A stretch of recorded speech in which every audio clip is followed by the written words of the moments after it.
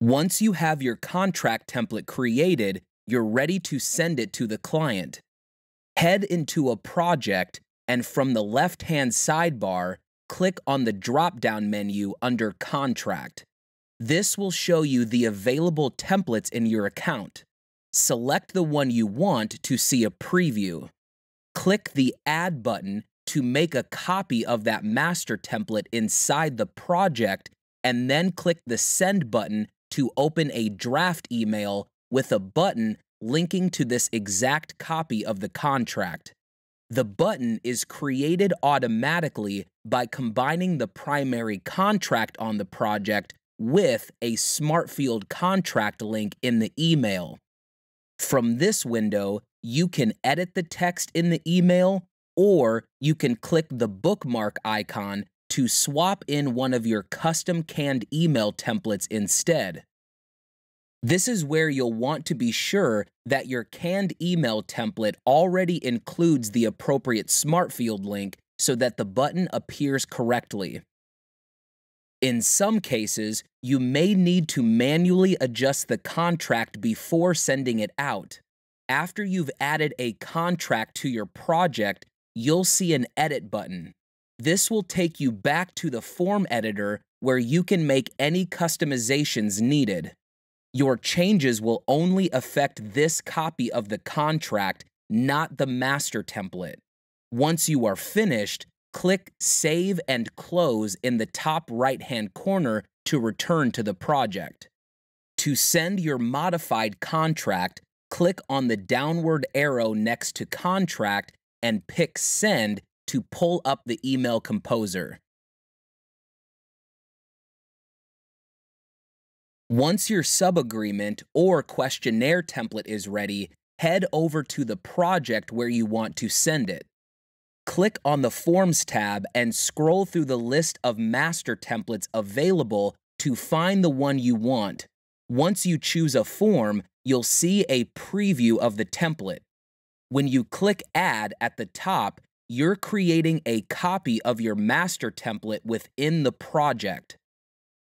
In Dubsado, you will always select the content you want to send first and then compose the email that you would like to go out with the form. You're probably used to the opposite order where you write the email first and then select the attachment after. If the questionnaire is ready to go to your client as is, hit Send. A default email will appear as a draft in the bottom corner. Because you've selected the form you want to send first, the email can now place that form in the spot where you added the form link SmartField. The button here is created by combining a specific form with a form link SmartField in the email. You can edit the wording of the email if you'd like, or swap in a canned email template before sending it to your client.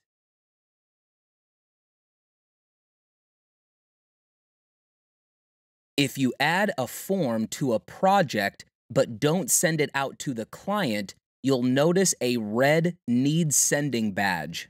This means the client doesn't have access to it just yet.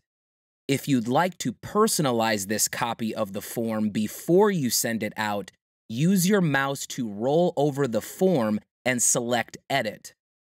If you're a graphic designer, for example, you might copy a sub-agreement template into a project, but then edit the sub-agreement to swap in a specific logo proof before sending.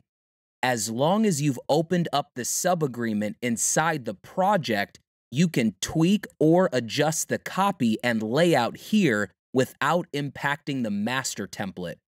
This process allows you to customize a form just for one specific client, so you can remove information that doesn't apply or add personalized details as needed.